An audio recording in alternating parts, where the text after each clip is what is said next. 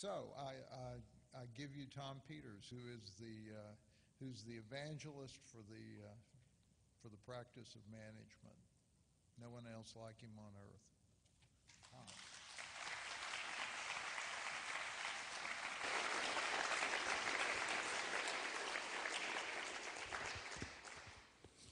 Well, thank you very much. It is a great honor, frightening honor in many respects, to have the opportunity to speak to you.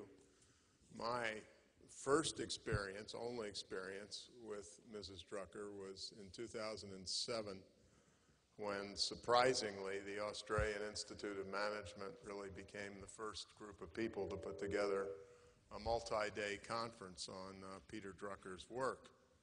Now, I had flown to Australia from Boston, and I perhaps am known for my energy, but I got to Sydney, I went to my hotel room, and I slept, which, as far as I'm concerned, is what human beings are meant to do.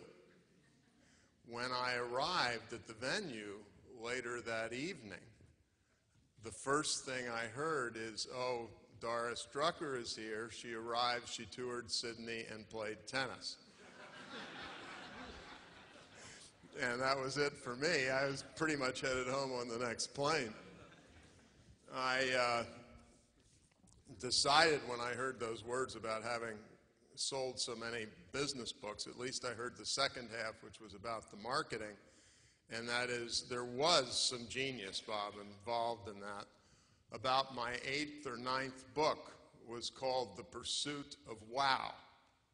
And somewhere along the way, I got a photograph sent to me by a friend, and he said I was just in the airport in Delhi, and they had The Pursuit of Wow filed with the sex books.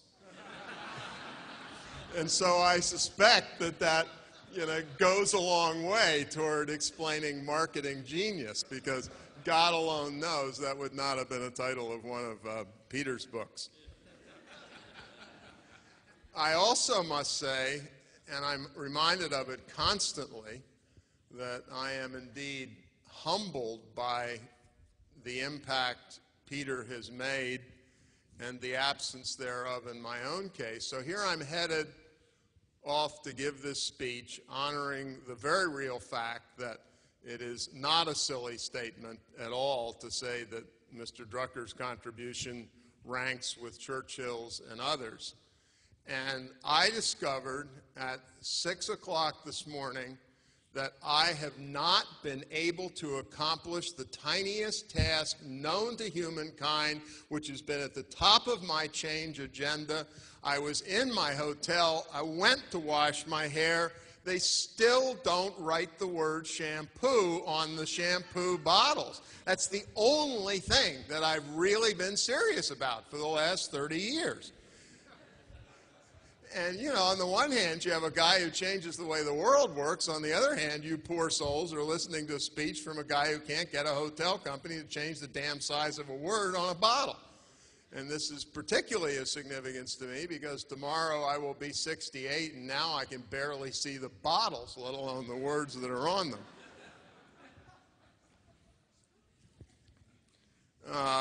The only other gripe, I must say, that I have with Peter and his and my dear friend Warren Bennis is I am going to be 68, and despite your comments, I do get tired, and you got these bloody role models of these guys who go to the year 200 and they keep writing books.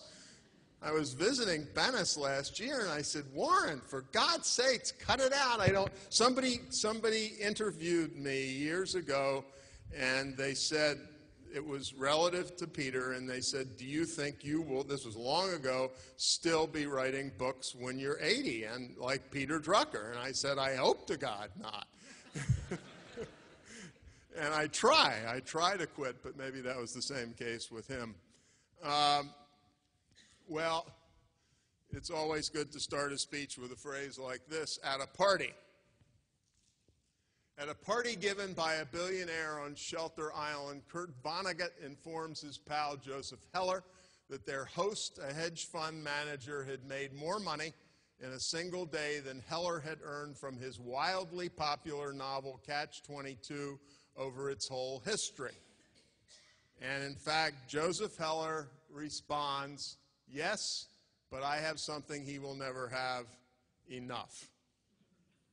And I think that sets the tone for Peter's work and in general as well as anything I could imagine. Now that quote, in fact, comes from a book that is arguably the best book I've read in the last 5 or 10 years, and certainly since our economic and financial fiasco began, and the book is titled Enough. And it's better than that because the title is actually Enough with a period after it.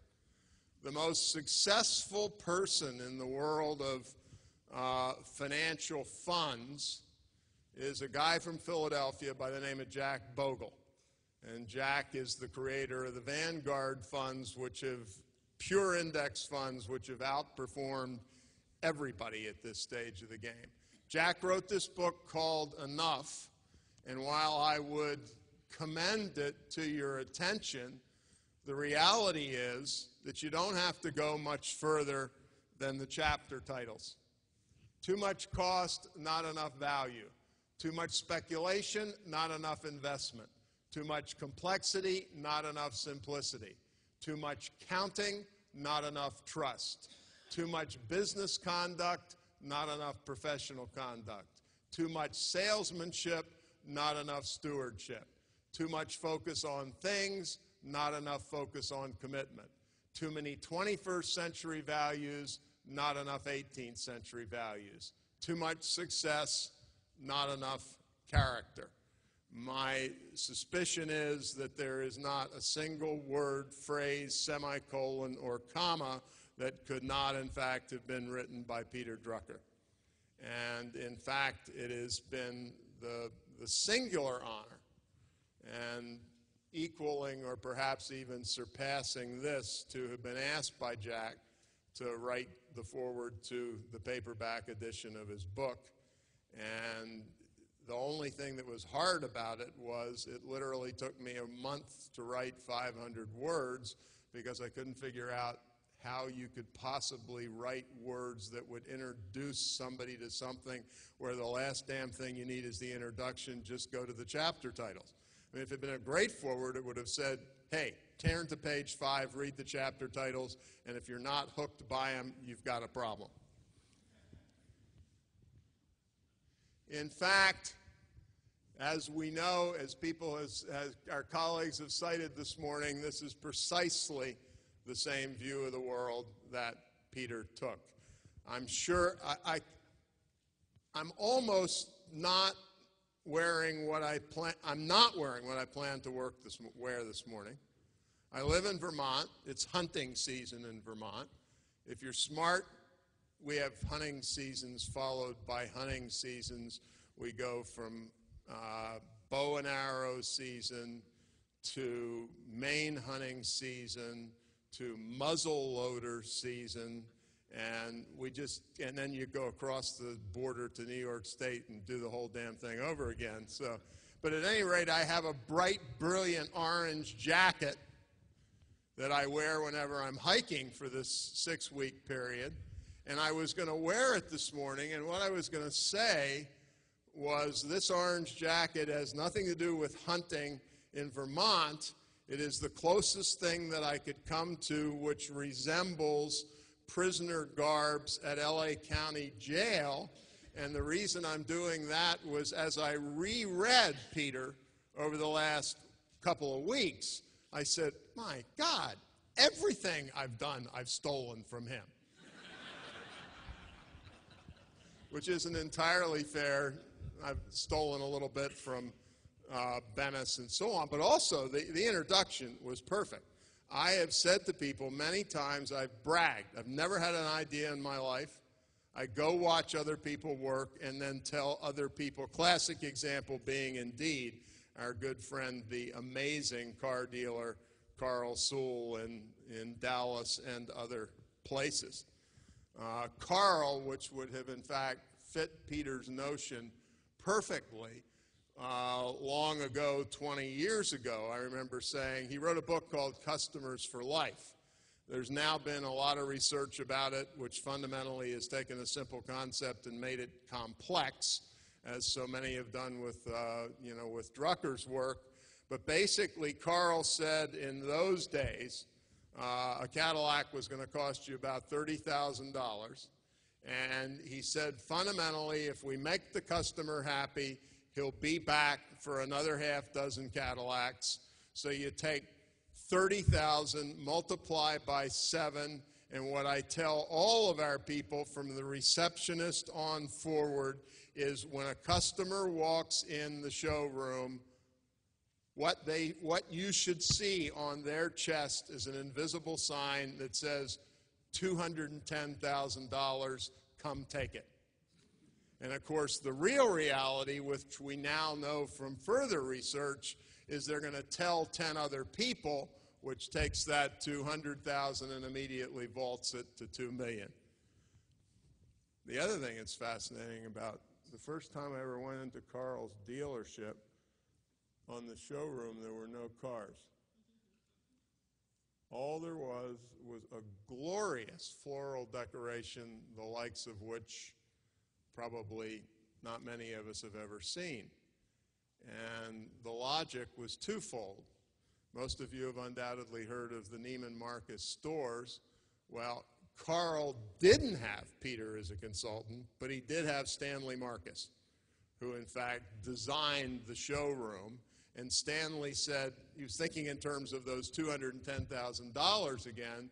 Stanley said, what you want to do is welcome people into the Sewell Village family, not sell them a piece of tin with 4 rubber tires. On top of that, and I don't want to spend the whole day on Sewell, but it's so easy. The other thing Carl did was buy a street sweeper. No negativity intended toward Public Works in Dallas, but he said the first thing anybody sees when they come visit my dealership is the road in front of the dealership. And when they see a road that hasn't been washed or cleaned or has trash on it, they don't say, my God, it's the Dallas Public Works Department. They say, look at that car dealership with the crap in front of it. And so from flowers in the showroom to that, it goes on.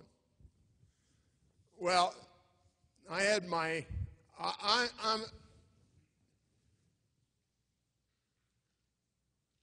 I'm particularly excited about this opportunity because unlike Peter, but like probably many of my peers and many, many academics, I wrote a book called In Search of Excellence, and a lot of people bought it. And it had 325 pages, but like Jack Bogle's book, it could have been summarized very quickly, and that is, we said, all you need to know in life is people, customers, action, and values. And it was a good message, whatever.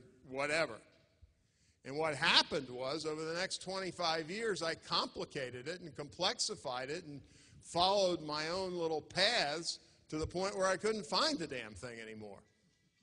And then a marvelous thing happened to me, and that is I was invited, B, to this program in Australia where I had to attempt in a modest way to live up to some of the things Peter had done, and A, prior to that, I was invited to speak in Siberia. And, Siberia, first of all, you can sneer, but you shouldn't, because the city I went to was the chief science city. And so there were probably more IQ points in the room that I talked to than there would have been in Cambridge or Palo Alto. But fundamentally, they weren't very business-oriented. And so I went to Siberia. And, as I said to them, I said, look, I'm an American, and you'll have to excuse me being a little bit nervous today. Because if you're an American and you think of Siberia, you think of people going there, but you sure as hell don't think about them coming back. And so my contention is that if you go visit Siberia and you don't say, what in the world am I doing in Siberia, you should go see a mental health professional. Now, Ira and I spend a lot of our time in places like Boston and Vermont, but should you get the urge to visit Siberia, this photograph is taken from the side window of my Air Siberia plane as it came into Novosibirsk, and this is late April. A, it's late April, and B, it's a color picture. Well, the next, even given the context of this meeting, the next slide may sound a little flowery, and there is an asterisk which says at its best, but I wanted to talk about enterprise as it could be. And so I wrote this. I said, business at its best is an emotional, vital, innovative, joyful, creative, entrepreneurial endeavor that elicits maximum concerted human potential in the wholehearted service of others. And it doesn't happen very often, whether it's a car dealership or a corner tea shop or a giant institution. But my point, and this is why I'm loud, Bob, I don't see an excuse for this not being an aspiration. I mean, take each one of the words on that slide and come up with the reverse. Do we want it to be unjoyful? Do we want it to be unvital? Do we want it to be unemotional? And the answer is one word at a time, of course we don't. And so as I said again, and I will say again, I'm not saying it happens all the time. What I am saying is, what's the point of getting up in the morning? And, you know, my logic there, and I think it's a little bit connected with some of Peter's views about people individually, is you can be the most family-oriented person on earth, but the simple reality is that you are going to spend the majority of your adult waking hours in an enterprise. And I don't care. I mean, I just look at it as the engineer I am. If you throw away that majority, then you have de facto technically thrown your life away. Period. I don't see how you get around that logic.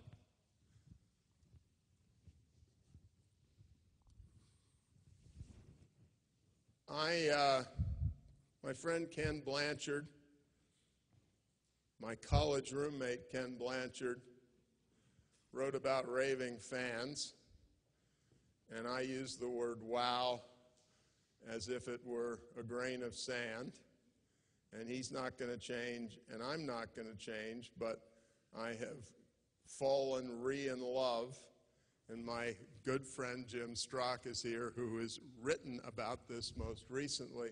I've fallen in love with the word serve and service. You don't need anything more than that.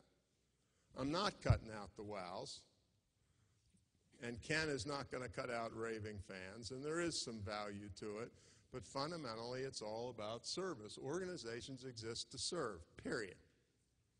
No other reason, some form or other. Leaders live to serve, period. Now I'm going to take you through a little riff of mine, and the little riff is what I fundamentally believe, and though there are many, many, many differences between Peter and myself, I think and I hope that down deep it's the same idea. It is about institutions caring for people and delivering value. Period. All stop. I mean, it was hilarious after writing In Search of Excellence. I would go speak to 5,000 people in a trade association, and I would stand in front of them, and I was a young man, I was vigorous, I'm kind of an old wimp by now, and I would say, people are important!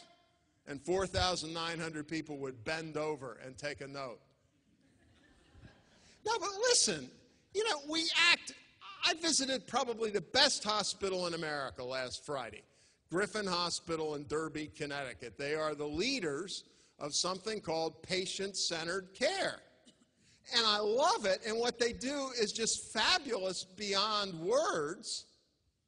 But, I mean, what other kind of care is there? I mean, we know the answer to that, but it's like, I mean, I spend my life doing things I shouldn't have to do. A people-centered organization. I said to somebody, okay, you are talking to Phil Jackson. all right? And you're me. And you say, Phil, I've made a discovery in my management consulting. Players are important. It's the same deal, isn't it?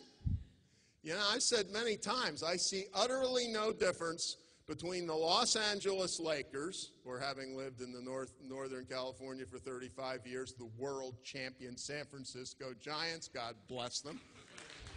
Yes! Sorry, couldn't resist.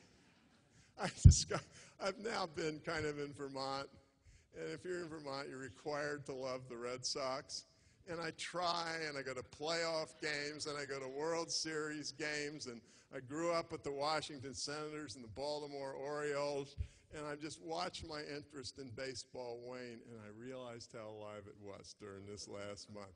I'm a Barry Bonds fan. I go the whole night. Hey, fair is fair. If Clemens is on steroids, then the batter gets to be on steroids, right? Sorry, that's not a Druckerism, to put it mildly. We'll cast that one aside. We'll cast that one aside.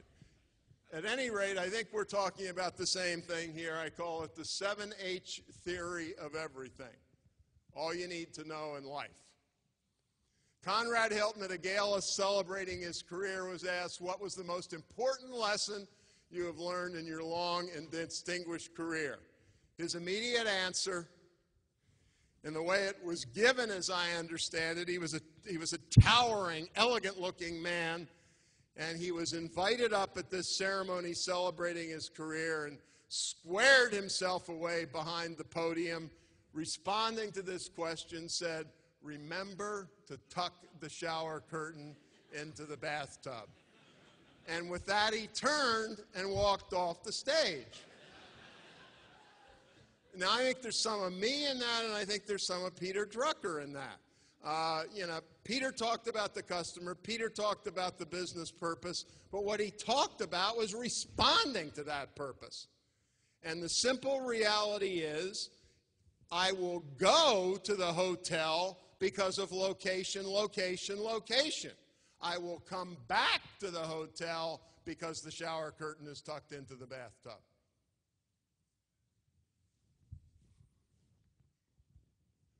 Larry Bossidy, who ran Allied, was Jack Welch's vice chairman at GE, said execution. See, I don't get this stuff. I know this literature.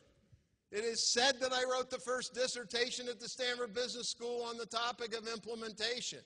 There are 7,942 books on self-managing teams and Kaizen. There's not one book other than Larry's that has the single one-word title, execution.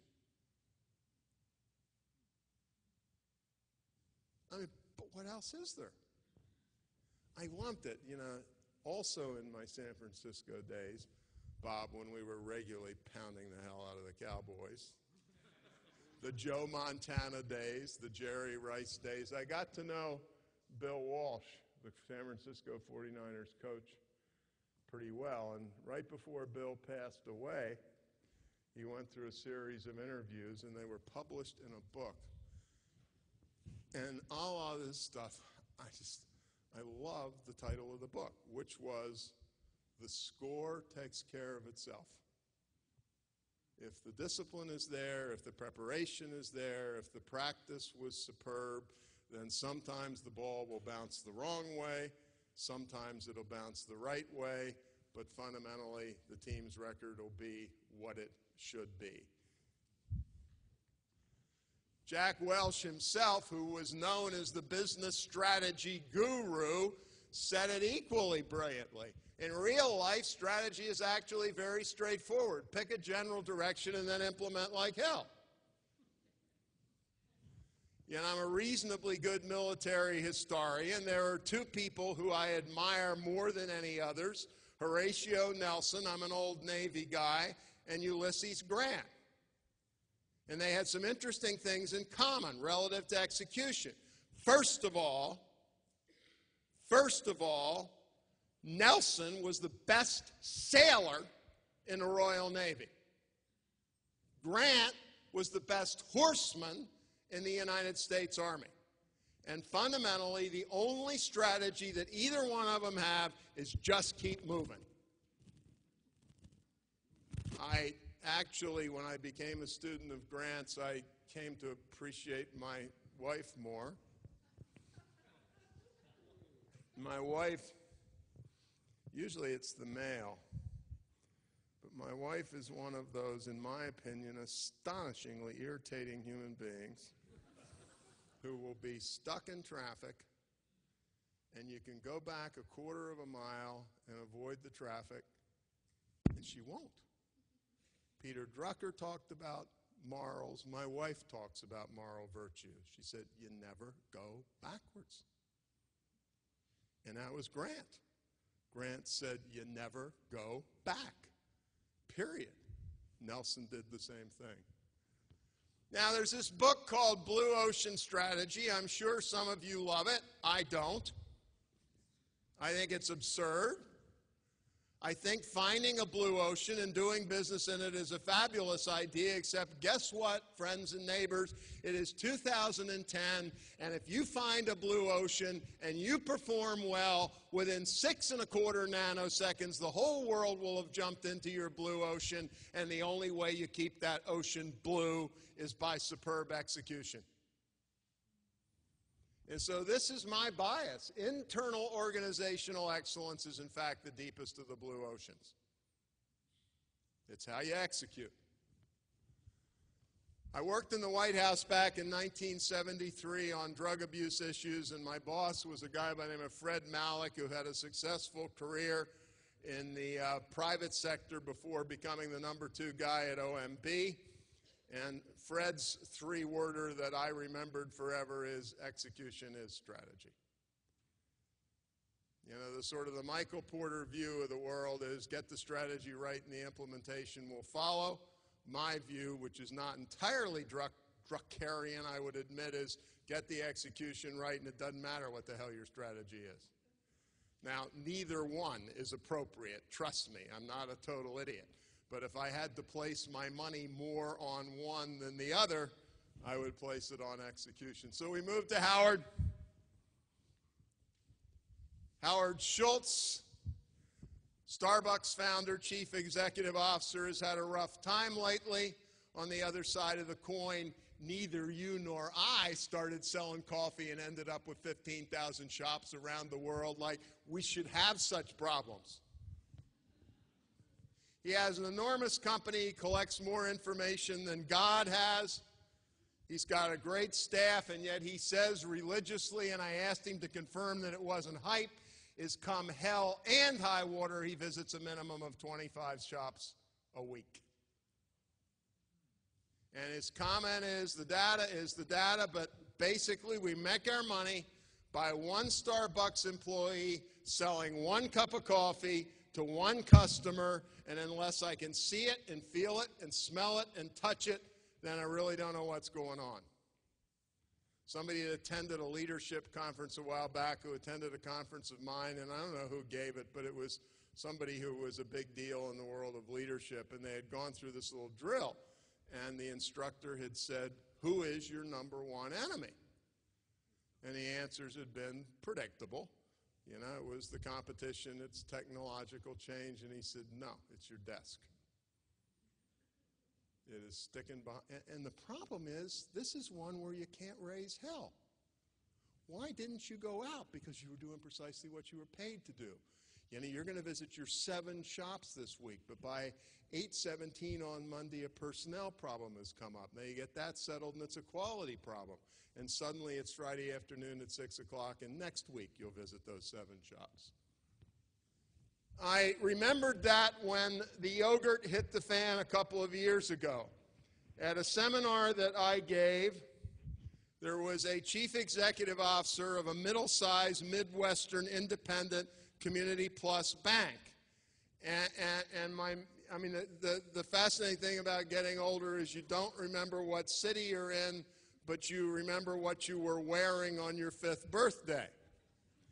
And I remembered this as clear as a bell.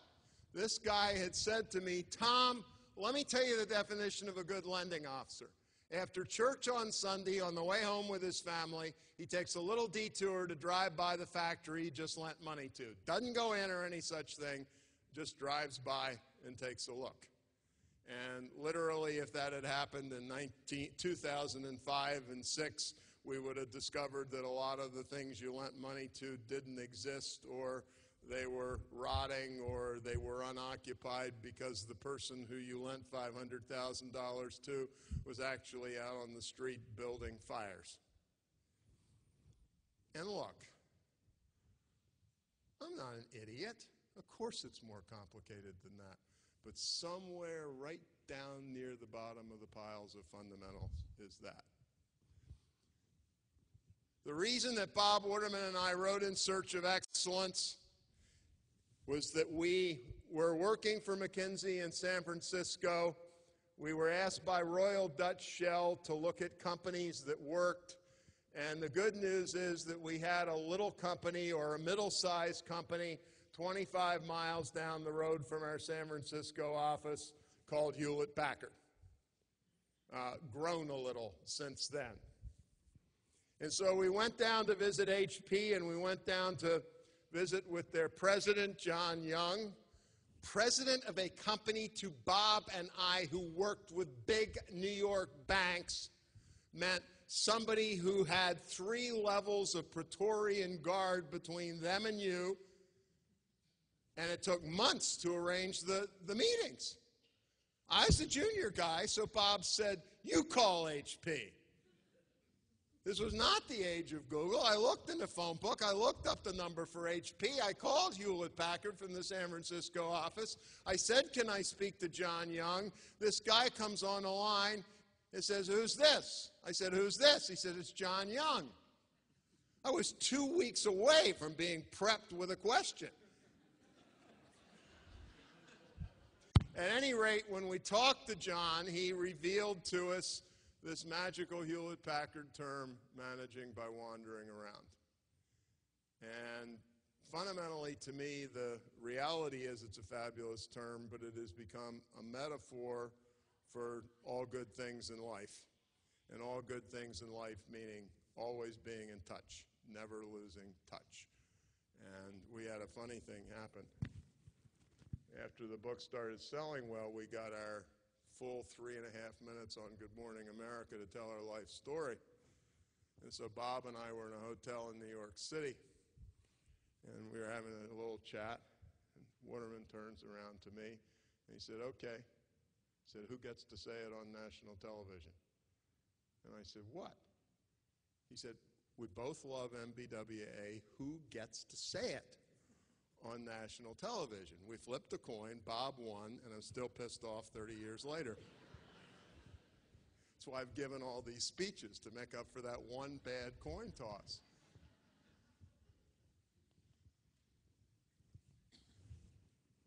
This stuff, and it's just so basic. I was doing some work out in Colorado at some team thing for The Limited many years ago, and having lunch with the CEO and founder, Les Wexner. And he told me this story. He said he was invited to a White House dinner. Les is a multi-billionaire, but he still darn well remembers he's from Columbus, Ohio. He does not have a single molecule of arrogance about him. And he attended a White House dinner, and he said, "I was out of my league." He said, and then they sat me, this will date the thing a little bit, next to Henry Ford Jr., who was still alive. He said, then I knew I was out of my league. He said, Henry Ford spends 3 hours telling me about the sheikhs, the prime ministers, and the presidents who he has met, and he said, I'm sitting there sinking further and further into my chair. He said, I went home, and I do know Les a little bit, and I don't think he exaggerates, and I think he was very serious. He said, I went home and went back to my hotel in D.C. 3 o'clock in the morning, I woke up with a start. It suddenly occurred to me that in the space of 2 or 3 hours, Henry Ford had never mentioned cars once. And it wasn't a marketing meeting or a product development meeting in any sense of the word, but if you're totally psyched by your product, whether it's a one-person accountancy or a car-selling company or Harley-Davidson, you don't go 3 hours without mentioning the it. And it's a cousin of the MBWA thing, I think. This is called, I mean, it sort of fits here, but it is such a ridiculous U-turn by Jack Welch that this is just a little hilarity slide. As we all know, Jack helped significantly in our pursuit of wretched excess, believing that shareholder value was actually the only thing that counted. Now, under the influence of his new spouse, he says, on the face of it, shareholder value is the dumbest idea in the world. Shareholder value is a result, not a strategy. Your main constituencies are your employees, your customers, and your products. Now, Peter Drucker could have said that. I'm not quite that good. I might have said some of it, but Jack Welch couldn't have said that. But you know, as I said, this has a little to do with the presentation and everything to do with the fact that I just love this quote because it kind of makes me laugh. Herb. Herb is the indefatigable, recently retired chairman, co-founder, and chief executive officer of America's Miracle Company, otherwise known as a profitable airline, or Southwest Air. There's a wonderful story about Richard Branson, where somebody said to Mr. Branson one time, how did he become a millionaire? And he said, be a billionaire and buy an airline. And it would be funny if it was funny. At any rate, Herb is retiring after 37 years of service. And at his retirement party, he was asked by some member of the press, what is your secret?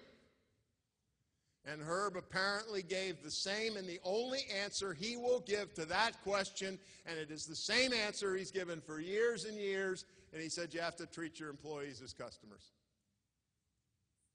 A funny thing happened at that meeting.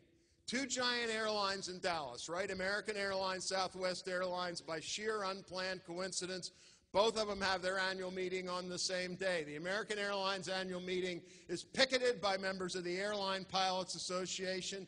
The same ALPA, the very self-same ALPA, digs into the members' union dues, spends hundreds of thousands of dollars to take out double-page advertisements in places like USA Today and the Wall Street Journal, thanking Herb for his 37 years of service. Percentage of unionization at Southwest is exactly the same as it is at American, about 85%. 37 years, total days, hours lost to work stoppage, Southwest Airlines, 0.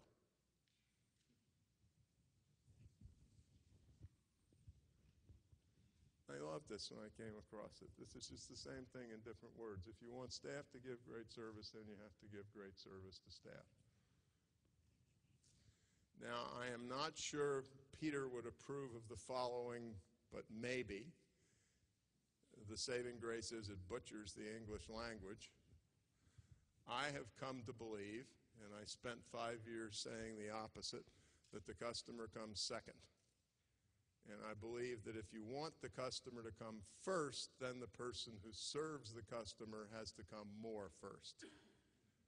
And that's an awful configuration of words, but it is the case in my opinion. Dave Liniger, the founder of RE/MAX, said the same thing in a way that I absolutely love. He said, we are a life success company. Our goal, of course, is to provide extraordinary service to our customers, but fundamentally my goal is to make my agents and brokers successful. This is like asking Phil Jackson if players are important. That's the brand. And you know, sports is a good example. You spend $500 million on the world's most gorgeous stadium, and for the first 4 years, the stadium is full, right? At the end of 4 years, the record of the team that plays in the stadium is significantly below 500 ball, and guess what? The stadium starts to empty out. Proof of the pudding being that the Boston Red Sox have had something like what, Ira? 87,319 consecutive sellouts in the most wonderful but crappiest stadium that exists on earth. I hate mission statements. And we're kind of responsible with In Search of Excellence. And I'm nervous about it, especially with my birthday coming up. You know, if I even get a trial run, I'm going to get up there to St. Peter. And he's going to say, aren't you the guy who invented mission statements? And, of course, then I'm going to do what I did with MBWA and say, no, it was Waterman. But I must admit that I do love this one. It comes from the giant London-based market services company, WPP. Our mission to develop and manage talent, to apply that talent throughout the world for the benefit of clients, to do so in partnership and do so with profit. There is no issue whatsoever that profit is incredibly important, but it is a derivative phenomenon. I lived those 35 years in Silicon Valley. I am not naive at my age. I do not deny that Larry Ellison likes to keep score with his net worth, but I do not know a single one of those people in Silicon Valley who succeeded who went into it for the money. They went into it like Steve Jobs to change the world, and indeed the money followed, and they're not ashamed of it. I love profit. The only thing I love more than profit is obscene profit. With obscene profit, you can hire obscenely talented people and take on incredibly interesting projects. Now, I didn't write this, my keyboard did. Now, this was actually written for my speech in September of 2007 at the Australian Institute of Management, honoring Peter Drucker. And I'm going to tell you the truth, which I hate to do in this room. I hadn't quite read as much Drucker as I should have. And I spent a month reading almost everything. And as all of you have said, what I became overwhelmed with was indeed his commitment to the arts of management, his commitment to the serious values that Jack Bogle, among others, expressed so much. And so, I don't know if this is right, but I've been using it. And I said, organizations are no less than cathedrals in which the full and awesome power of the imagination and spirit and native entrepreneurial flair of diverse individuals is unleashed in passionate pursuit of excellence. We're not talking religion here, lowercase c. As I said when I was in Saudi Arabia, I didn't use the word mosque because I was afraid I'd get in trouble, but you know what I mean. I said I don't have any problem dissing the Catholics. I'm an old Presbyterian, for heaven's sakes. Yeah, the Pope gets in trouble about 2 years ago for giving a speech somewhere saying Islam is a violent religion. I said, speaking as a Protestant, as I recall, the Catholics had quite a little bit of fun roasting some of my ancestors over the fires for 100 years or so. So let's watch out when pots call kettles black.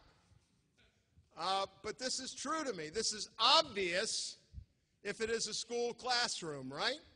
But my point is that the role of the organization is to develop human talent. I wrote this next one a while back, and I will only read it in part. I called it the oath of office for managers and servant leaders. Our goal is to serve our customers brilliantly and profitably over the long haul. Serving our customers brilliantly and profitably over the long haul is the product of brilliantly serving over the long haul the people who serve the customer. Hence, our job as leaders, the alpha, the omega, and everything in between, is abetting the sustained growth and success and engagement and enthusiasm and commitment to excellence of those one at a time who directly or indirectly serve the customer. I don't see what else it can be. The leader's goal is not to be the best strategist, it's to hire the best strategist and develop the best strategist. And this is, with my perhaps unapt interpretation, is a different way of looking I had an epiphany 24 hours ago. And when somebody says like that, something like that, reach for your wallet. But I was reading The Practice of Management, and I don't disagree with a single word that was said before me. But what came across to me, and many of my colleagues here have been engaged in this study for years or decades, was what Peter did is he grasped the whole enterprise. He kind of put his arms around it. And nobody else has done that. I mean, it's like the whole thing is there, which doesn't mean you're going to absorb it, and maybe you absorb it kind of in ways you don't even understand, but it's like the whole deal. And it's what enterprise is all about. And I do raise my voice because I don't talk about anything interesting. I just talk about stuff like MBWA, like the lending officer who drives by the place who, which he lent money to. This is not rocket science. In fact, those with rocket science degrees or MBAs from Stanford or Harvard, one of which I have, I really got it in for MBAs. I think, Doris, I could give Peter a run on that one. And this is what you all are doing here, which is precisely the opposite. There was some magazine article somewhere, Ira, 5 or 6 years ago, interviewing deans, and they were asking questions like, why don't you teach the people stuff? Why don't you teach the integrity stuff? And one dean, to me, gets perfect marks. And he said, that's very difficult. That was the only honest answer in the lot. I said to somebody, I'm feeling better and better by the day about competing with the Chinese. They're building business schools now.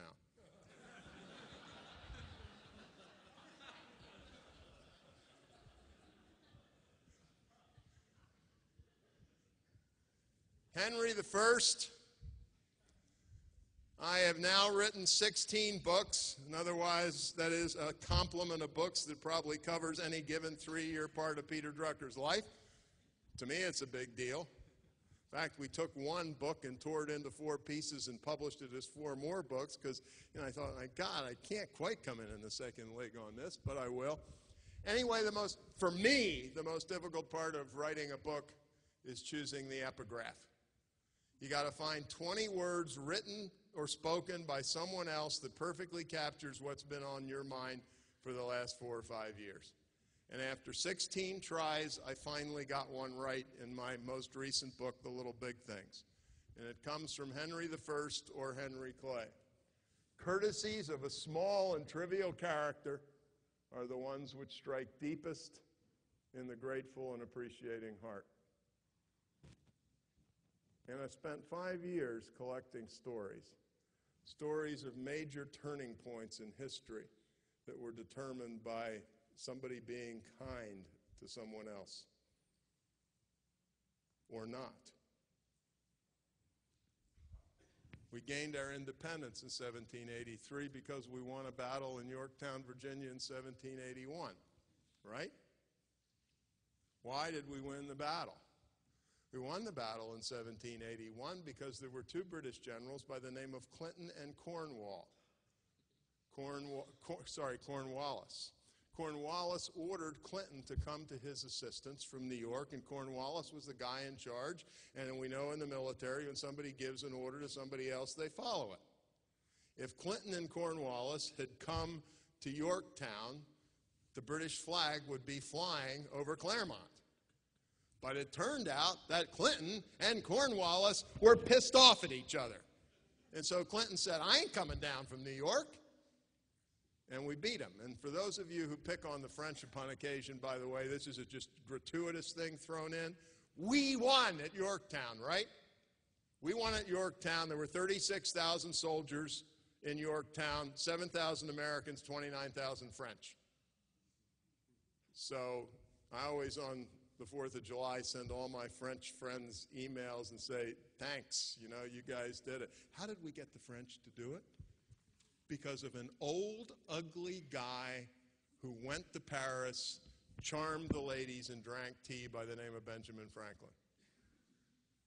That stiff-necked New Englander, John Adams, thought that Franklin was an absolute immoral disaster, but he charmed the French. And then we got lucky enough to win a battle against about 3 people in Saratoga, New York, and Franklin made it sound like Hannibal crossing the Alps, and the French signed up.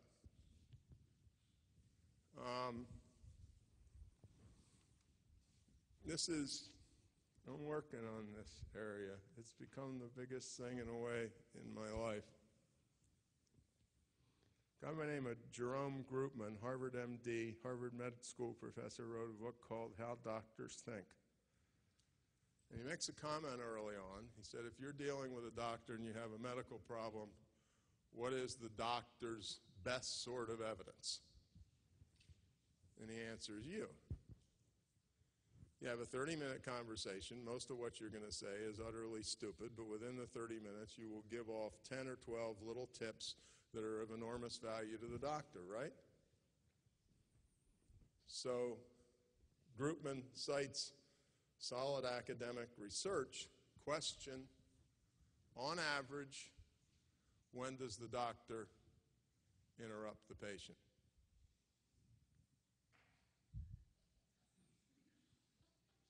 "18 seconds. And we're not here to talk about doctors and patients, but my strong suspicion is that this room is loaded with what I call 18-second managers. That is just as bad. And I'm not pots calling kettles black because I've never made it to close to 18 seconds myself. But so I started thinking about this, and people like Stephen Covey have made it a staple of their work over the last 20 years, and I'm making it a staple of mine. But I started thinking about the word listen. And I'm not going to go through all this, but that's what listening is. The ultimate mark of respect, is it not? I had the most amazing experience about a year ago. I'm in Helsinki. I'm giving an interview to a reporter. I read the interview 3 weeks later. I can't believe what I told that reporter. I mean, things that I would not tell a priest who'd taken his vows. And I'm thinking, I said, what in the hell went on? I don't drink, so it wasn't booze. And then I realized what it was. I talked to that reporter for 30 minutes, and he never stopped nodding his head. And worst of all, he took notes. But what does nodding the head mean? It means you are saying something that is so significant. More. And then notes. What you are saying is worthy of me getting every word and semicolon correctly. I've done 3,000 interviews probably. I would, if it had gone another half hour, I would have admitted to serial murders. I have not, just to keep this guy nodding.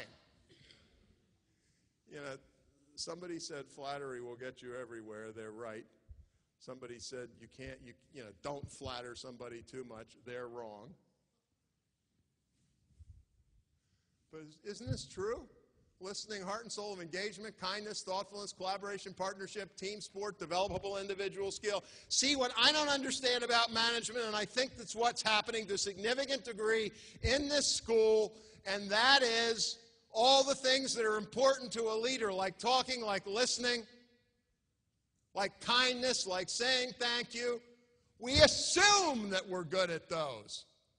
In my opinion, you should study listening as hard as you would study playing a cello. It is a discipline, to use the word that Peter liked best. It is a profession, to use a word that he liked equally well. It's what leaders do, or rather don't do. But the whole thing is ridiculous. My life is ridiculous. You know, I talk to adults who are wildly successful and say you could be 6 times more successful if you'd shut your mouth and open your ears.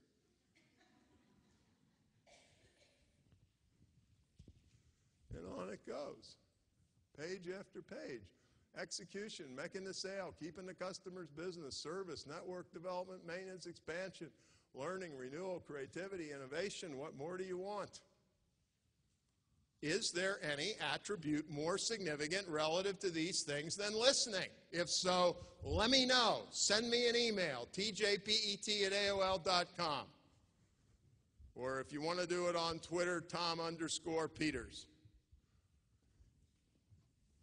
We didn't use the words Peter used, and I'm not entirely sure he would have approved 100%, but I think he would. I mean, Bob and I were McKinsey guys in 1982 in the world of the consultants, the McKinsey people, etc. Everything was strategy.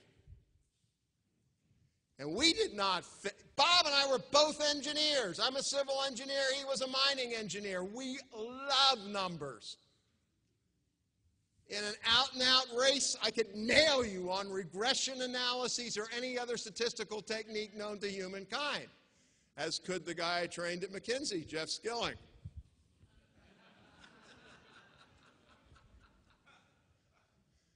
And what we said is the real soft stuff, as we've learned from Wall Street, Enron, WorldCom, and so on, is the plans and the numbers. The real hard stuff is the people, the customers, the values, and the relationships. Henry II, or Henry Ross Perot. These are perhaps my 3 favorite words in the world of business. Ross Perot sold EDS to General Motors, as many of you will recall, went on the board at General Motors, and was famously asked by Fortune magazine a year or 2 later, please compare General Motors and EDS. He said, at EDS, our strategy is ready, fire, aim. At General Motors, the strategy is ready, aim, aim, aim, aim, aim.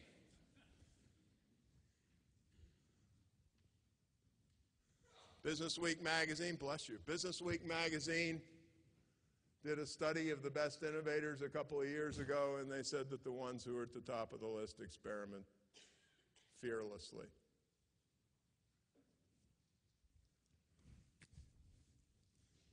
You don't learn nothing until you do something.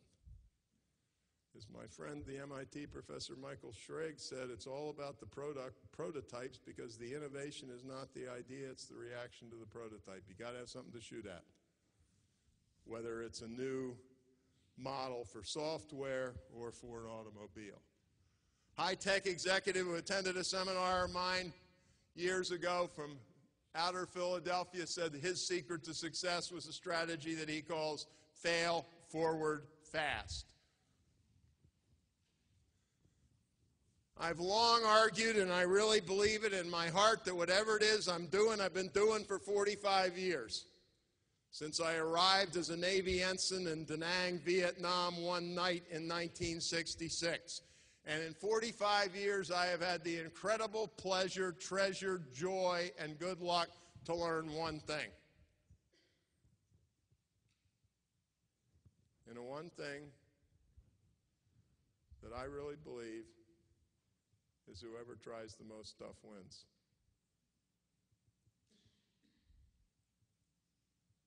Years ago, I had a house on a little island off the East Coast called Martha's Vineyard. I had a neighbor. One of the most deadly of sins is envy. I'm not an envy guy.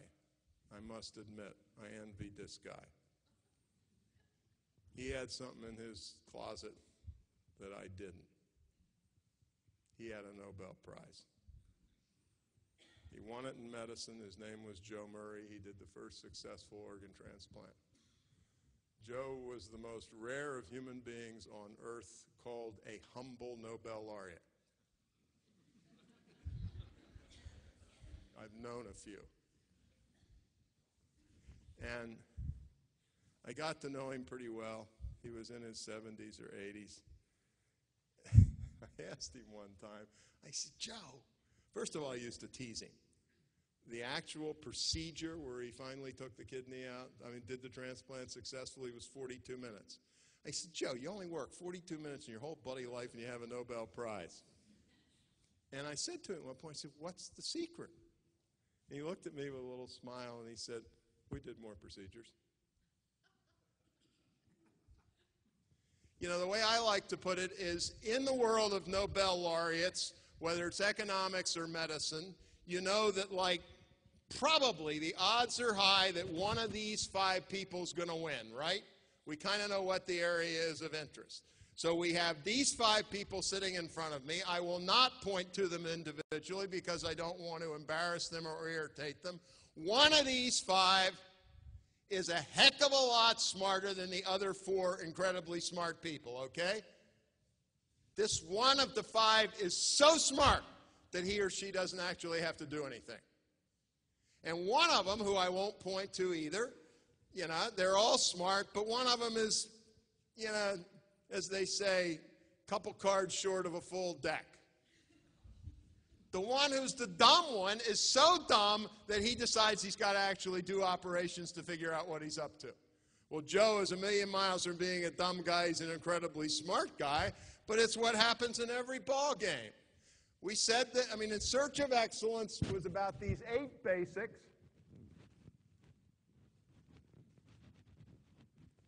And the first one in 1982 is the one that's even more first than it was in 1982, and that's what Bob and I said the number one problem with big enterprises is too much talk and too little do. You do the analysis, but it would be nice to have something to analyze. I got so bloody irritated. I was in the Albany airport about a year ago, and there was a Harvard Business Review. It had a little gold star on it featuring an article, which is actually written by a good friend. And it said, mapping your competitive position. And I got furious, which is ridiculous. I know him, I like him, I respect him, and it was a good article. But I wrote this thing, which I obviously can't go through with you. You can find it at my website if you want, that I called the Have You 50. And I said, instead of mapping your competitive position, what if you went to work and called 2 customers? And a whole list has got 50 things like that. I love mapping a competitive position, but wouldn't it be nice to have data? I read this article. I don't know whether any of you read the New Yorker. There was an article about Mickey Drexler, former head of the Gap, now head of J. Crew, miracle worker. The magic of Mickey Drexler is he finds a data point, he knows it's not a full set, and he tries something. And then he has this shocking intelligence. If he tries it and it works, he does it again. If he tries it and he doesn't work, he doesn't do it again. And this is why he has a net worth of $1 billion and you and I don't. Shay, as in Tony, as in Zappos founder. I just love plain English. Isn't that nice? Zappos 10 corporate values. Deliver wow through service. Embrace and drive change. Create fun and a little weirdness. Be adventurous, creative, open-minded. Pursue growth and learning. Build open and honest relationships and communication. Build a positive team and family spirit. Do more with less. Be passionate and determined. And be humble. I do acknowledge it. And it's those 30 years in Silicon Valley. I do like extreme language. I do like Steve Jobs, who says that, in fact, the only way a product will be launched is if it hits insanely great. I do love it that I was in Rome at Easter 2 years ago, and rather than perhaps being quite as reverential as I should have been, I was mostly excited by a BMW ad for one of their new models that was described on the billboard as radically thrilling. I mean, these are Germans who are not precisely known for overstatement. I am one, by the way, so I can say things like that. And there's my friend Kevin Roberts, consumer goods guy, now CEO of Saatchi and Saatchi Worldwide. His credo, ready, fire, aim, if it ain't broke, break it, hire crazies, ask dumb questions, pursue failure, lead, follow, get out of the way, spread confusion, ditch your office, read odd stuff, and above all, avoid moderation. The best reason to avoid moderation is go find yourself a history book. Find me a moderate in a history book, whether it's politics, war, arts, or anything else. The definition of somebody who makes it into a history book, country of your choice, is a freak who didn't buy the act.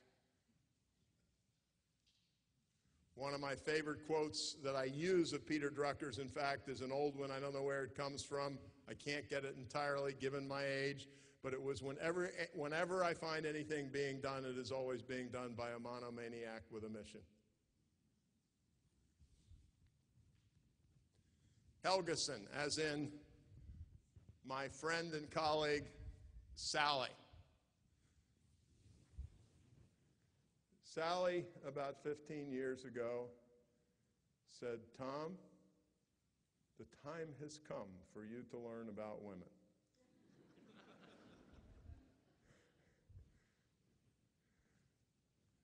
And she took me to a meeting, and it lasted 3 hours, and it was mostly women business owners. Crazy quilt combination. Judy George, who founded Domain Home Fashions, was one. The woman whose name I don't remember now, who was the first female driver of an Indy 500 car, a senior person at Disney. And for 3 hours, they regaled me with tales, no tears, no emotion, of the way in which women who buy virtually everything were treated as invisible, dumb, etc., by doctors, lawyers, car dealers, to put it mildly. And they told me some stories, and I told their stories over, and I started collecting stories, and I went from dismay to shock to anger, and I've been angry for 15 years. I'm not angry because I believe in social justice. If I do, that's my business, and I do it in my own time. I'm angry because of stupidity. The Economist magazine, another organ not given to wretched excess, put it nicely, I thought. Forget China, forget India, forget the internet. Economic growth is driven by women. Since 1970, 2 out of every 3 jobs filled in the world, for example, have been filled by women. Nobel Peace Prize winner in 2006, Muhammad Yunus, father of microlending, lends 94% of his money to women. Why? You want to know why? It's not a happy story for you and me. Lend $50 to a guy, he drinks it up, lend it to a woman, and she starts a business and does something with a community. And that's a nasty thing to say about any of the 4 or 5 of us. It's only saving graces, it's true. Another article I found even put more numbers on it. Women's economy, women's market power is more than 2 times higher than China and India combined. And yet still only 1 out of 10 companies get it. Women now drive global economy. Global, they control about $20 trillion in consumer spending, and that figure declines. Look at the numbers. They're high. They're outrageous. I have what I call the squint test. I am not in favor of quotas in any way, shape, or form. They may have served their value and virtue at a time. They don't. But I still apply the squint test. And my squint test is I look at the board or I look at the executive committee, and does it look kind of like the market being served? PepsiCo, for example, and one thinks of the great state of California, has discovered, PepsiCo, a corporation, has discovered that there are Hispanics. If you looked at the average board of directors or executive team of a large company, you would discover that that is a startling discovery. The woman who runs the Women's Forum for Economy and Society put it this way. One thing is certain, women's rise to power, which is linked to increase in wealth per capita, is happening in all domains at all levels of society. Women are no longer content to provide efficient labor, be consumers with rising budgets, da-da-da-da-da. This is just the beginning. For a number of observers, we have already entered the age of womenomics, the economy as thought out and practiced by women. One of the reasons I love being 68, and you're not, is it's kind of over for guys. You know, we had our 10,000 years or so. But it's like, game over, my man. Bless you. Good luck. I don't quite mean it, but I sort of mean it, and part of it, as you know, is not funny at all. We have a little college near where I live called Castleton College. At the baccalaureate level, 55% women matriculate, 74% graduate. Guys are dropping out. They're not going to begin with.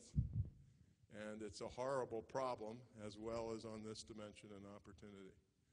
Business Week magazine put it this way: as leaders, women rule. New studies find that female managers outperform. I have a computer, my regular computer, that says women are born to lead. Well, you can snicker, Richard, but it wasn't that funny last week because I really wasn't sure what would happen if the customs guy looked at it in Riyadh. I wasn't sure that it would amuse. I carefully kept it upside down. I wasn't going to take the sticker off because I love it, and I haven't been able to find an equivalent. And there aren't as many women leading Fortune 500 companies as there ought to be. But isn't that fascinating? It's a Forbes study a month ago, 25th of October. Women who head big companies are doing twice as well as men in performance. It's the first time there's been data like this. This is the way I described it to a MasterCard meeting in Vienna a week ago. Women decide, women save, women spend, women rule. As I said, game over. It's okay for you. You got gray hair. It's not so good for him.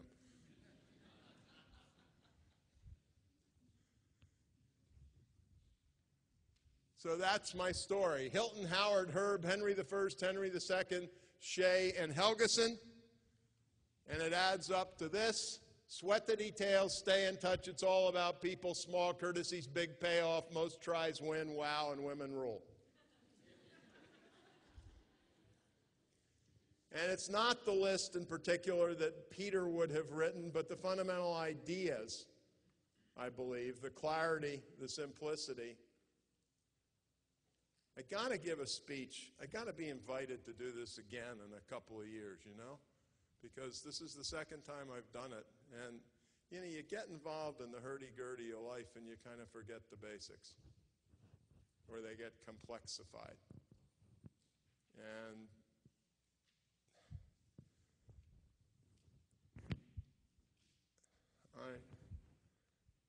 I'm going to be, if God is willing, and I live to Peter's age or Warren's age, I'm going to keep doing this. Because I'm so pissed off. Bob Wooderman was interviewed in Business Week years ago, and he said, "What keeps Tom going?" He said, "He's really pissed off all the time." And I'm pissed off because this is hard, but it's not exotic. It says visit 25 shops.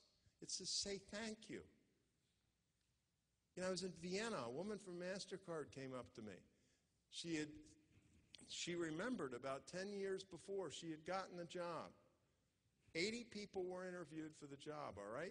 It was a pretty technical job, so you know darn well that all 80 of them had the fundamental technical requirements, right? 80 people interviewed. They told her after she got the job she was the only one who sent thank you notes to the people who interviewed her for having spent the time interviewing her. If she hadn't been technically qualified, she wouldn't have gotten the job. I'm not an idiot, and I'm not arguing that.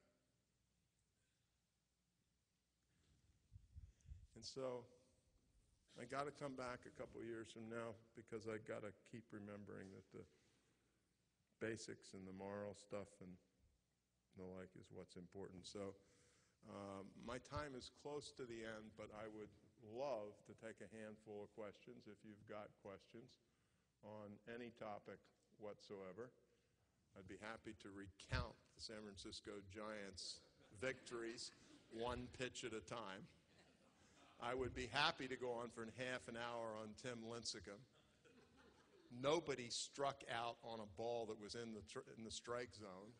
When they did those repeats, it was like boys making $5 million making fools of themselves. You know why I remember that? You know why I remembered that? I grew up with Baltimore and the Baltimore Orioles. First time we won a World Series was against Los Angeles in 1966. I was in the Navy. I was in Vietnam. We had 4 pitchers, one of whom was 19 years old. We beat the Dodgers 4-0, and I listened to every pitch on Mars radio in a tent outside of Da Nang. And I haven't been so happy since 1966.